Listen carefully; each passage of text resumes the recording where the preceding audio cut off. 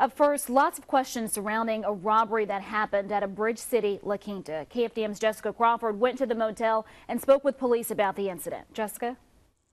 Bridge City police say the accused robber was armed, and right now, as they wait for surveillance tapes to be prepared, they have almost no leads.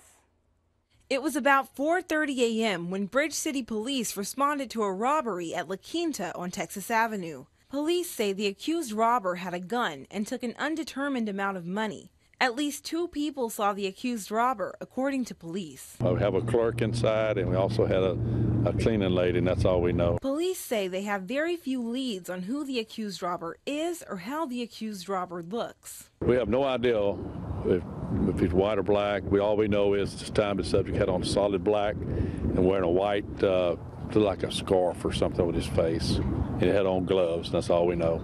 The vehicle the accused robber drove to get away is also unknown.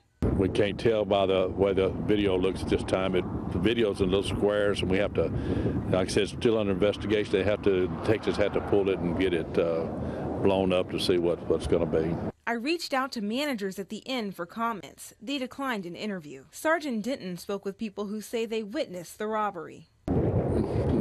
Yes, they're a little shook up. I mean, somebody come in and pulled a gun on them. They were a little shook up.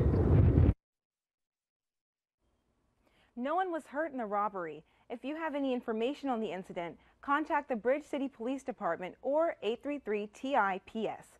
Live in the studio, I'm Jessica Crawford, KFDM 6 News.